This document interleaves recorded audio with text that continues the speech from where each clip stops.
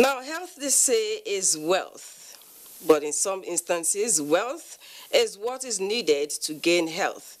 Just like in the case of Godfrey Inikori, a patient suffering from chronic kidney disease and is in dire need of financial support from Nigerians to get back on his feet.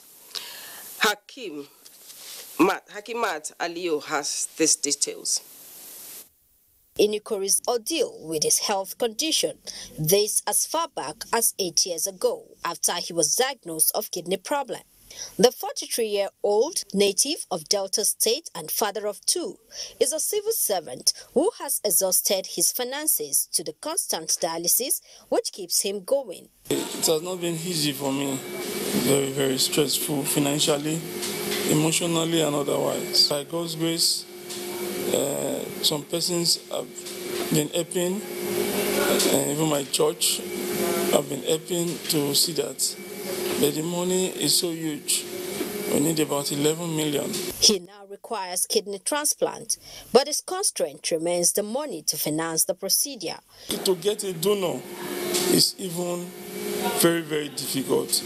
But God made it possible that I have a donor now, and God will bless him for me. I don't want to die. I am still very young. I have children. I have a wife. I have parents. My parents are still alive, and I don't want to lose my life. I have been crying all day that many people should come to my aid. Godfrey is currently on admission at Zenith Medical and Kidney Center and desperately needs assistance to raise the 11 million naira for his transplant.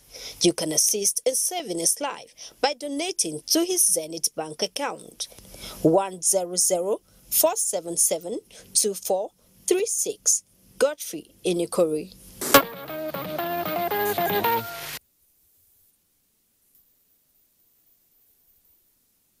Nigerians, let's not let him die.